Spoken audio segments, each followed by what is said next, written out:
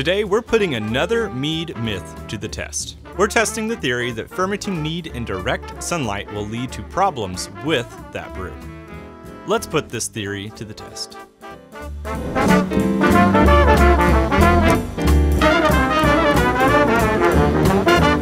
So this theory is pretty simple. We know that letting your beer ferment in direct sunlight is bad because of how hops react to light. Here's a direct quote from Mark Dredge about this topic. He says, "Beer contains hops. It also contains sulfur. Hops contain alpha acids. When hops are boiled, the alpha acids get isomerized and then become isohumalone. When light hits the isohumalone compounds, it breaks them down and causes a reaction with the sulfur in the beer and produces some of that same stinky chemicals that skunks spray. Hence the term skunked beer." I'll link the whole article below if you want to read more, but that's the main proponent there. Now here's the thing. Most mead doesn't have any component of hops or alpha acid in it normally, so this shouldn't be an issue, right? Well, people have taken the general idea that sunlight hurts beer and applied it to mead without really considering what goes into each. They then have taken that theory and spread it around the internet and world so that people now believe it's bad to ferment their mead in sunlight. There are lots of people who have argued about this without testing it, so I wanted to test it. This test started with mixing up a batch of must, which is the slang term for our honey and water mixture in a mead, and splitting that into 2 batches. We then took and pitched our yeast, which was the Lalvin BM 4x4, and added 2 grams into each container. You'll notice I had to upgrade to the larger 3-gallon carboys because I didn't have a medium-sized vessel at that moment, and my tilt hydrometers didn't really fit in a 1-gallon carboy. We're using the tilt hydrometers to help us track the fermentation speed, gravity, and the temperatures of these fermentations. We took both of those containers and put them in a windowsill to start fermenting. We only wanted one of them to be exposed to sunlight, so we wrapped a blanket around one of them and let the other sunbathe. I am aware that sunlight might lead to a higher fermentation temperature. That's why we're using the tilt hydrometers to track that. We let those start fermenting and immediately ran into an issue.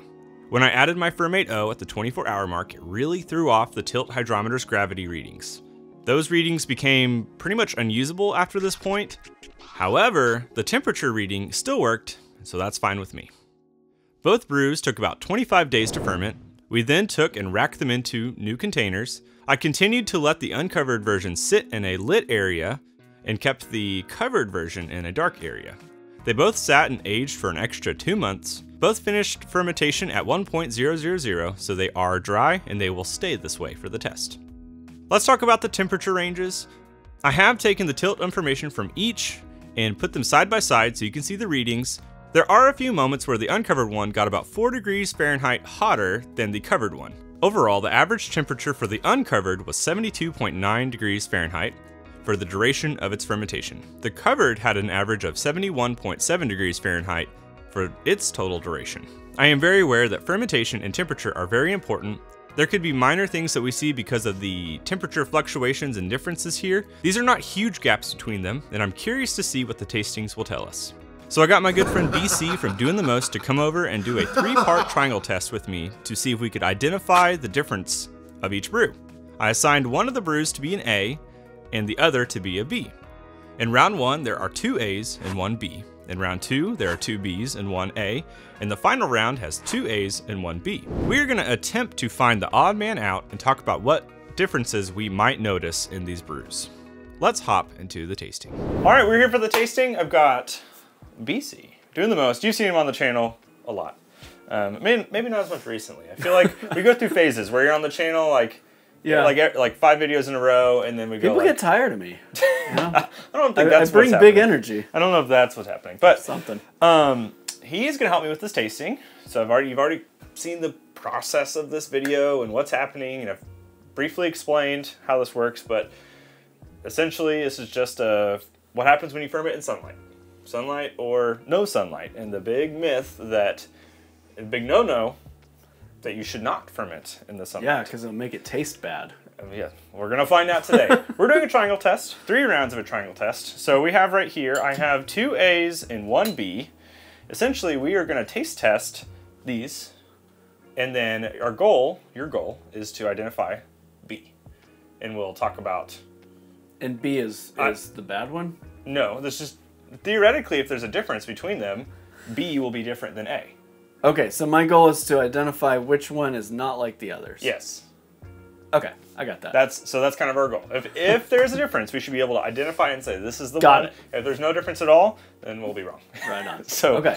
We're just gonna do some tasting. Probably zoom ahead and then maybe come back and talk about it. So here's round 1 of this triangle test. Okay. All right, start tasting.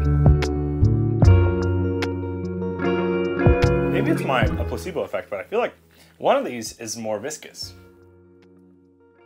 Interesting. Or has bigger body. I don't know though. That could just be you pick that up from any of them? Flavor-wise, I'm not catching Maybe much. I'm kind of feeling like this one might be thicker. I feel like I'm getting bitter from these two. Okay. And so I'm going to pull that one as my... Okay, so this is your... I was going to say, I feel like these two, you think you're getting a bitter side? I don't know about bitter. Yeah, like, not astringent, but, like, bitter. Like... There is a slight layer of, like, acetone to this guy. Could be that. I don't know. Yeah. I don't notice... They all taste the same. But this one, to me, has a thicker body. So, these are my theoretical A's. Or, I don't know. I'm going to say A's because I know there's 2 A's and 1 B. So, Okay.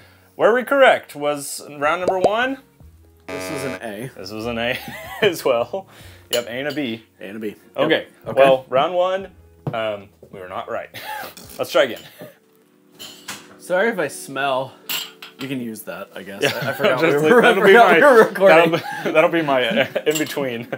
I'm gonna mix around a little bit. Okay. Really confuse myself. By the way, we can't see the bottom of these. Yeah. Yeah, you've like done black Sharpie. Oh, I've doubled down. 2 layers of tape. I mean, it's only the best. Only. Let's go. Round 2. Round 2. I haven't tasted these yet, but I'm actually feeling that I might have been able to do it by smell. Oh. So I'm gonna taste them. I'm gonna double check. Okay. I'm going by taste, not by smell. I think that these two have a similar taste, and it's only slightly different than this. Okay. So, again, it could all be a placebo, but let's see if we're right. By the way, there are 2 B's this time, so this should be an A. A. Oh, I was wrong. And 2 B's. You got it this time. So okay. should I tell you what I think I noticed? Yes, please do. There is an estery smell. Okay. That I could pick up in these two, but not in this one. That smells like it got too hot, or it got too stressed. Right. Something happened in that regard that created an ester, and I could smell it on these.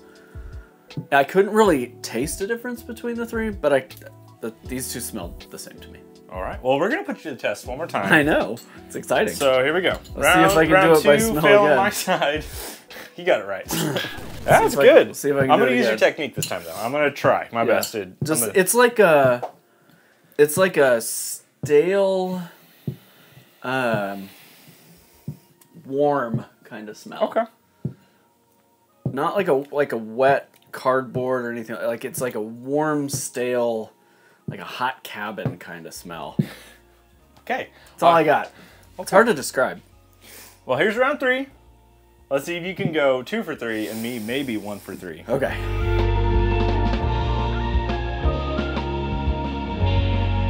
Okay, so based off the smell, I do understand. This one to me has a little bit of that profile, has a little bit of I feel like I do smell a little bit of that ester, what you're talking about.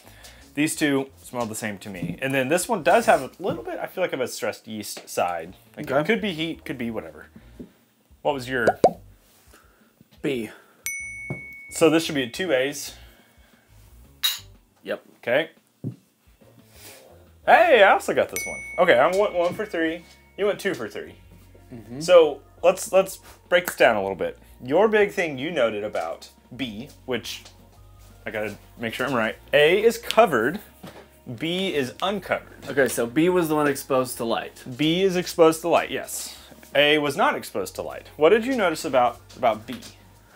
I noticed that there is an estery funk that I cannot taste they all taste the same. Yes. But I can smell it, and I could smell it better the second time around. I wish I would have focused more on aroma the first round, because the second round when I noticed it, I was like, okay, that might be a thing I can look for. Right. And that helped me identify. And so it's just like a hot, not hot, like warm, like wood and carpet kind of. Okay, yeah. I said like a cabin, but it's like a, like when a room gets too hot, it's got that kind of smell to it. I can see what you're talking about. I definitely, you know, I feel like it has a, I don't want to say subtle sour, because I don't think that's the right term. That's where my brain is. No, I mean, it might be a similar thing to what folks smell in like Brett, that like barnyardy kind of, but it's not quite that. It's more residential. Yeah.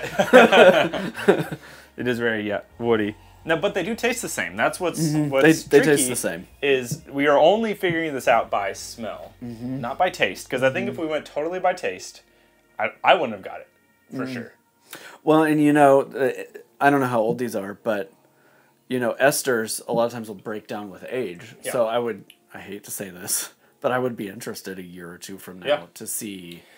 These are 2.5 months old at this point. If they level out. Right. Right. And, you know, I've got stuff to hold back. I can do it. It's possible. But I think the bare bones argument here is that it is, most people will say it is terrible. Like, if you do this, you're going to ruin your mead. I wouldn't say that B, being uncovered, has been ruined. And, you know, you'll see the temperature ranges and charts in tandem, because I did log them in tandem. And I don't recall vividly if B had a greater swing or anything, but I think it does play a little bit into the fermentation, but is not so detrimental that you shouldn't, like, if you left your carboy out in a sunny area, that you should just call it done. And it's not even necessarily a bad smell. No. It's just a different smell. Right. And in certain things, I mean, especially if you had something that was like buckwheat heavy or something, you might not even notice. Right. I don't know. This has been fun, though. And I would love to know what people think down below, if they've noted something. I know you've done stuff before in direct sunlight and heat and just... And obviously your test there wasn't an A/B, you know, so there wasn't a control, so to speak. But you didn't notice anything insane that would say... Drank it all. Yeah, it's still gone, so...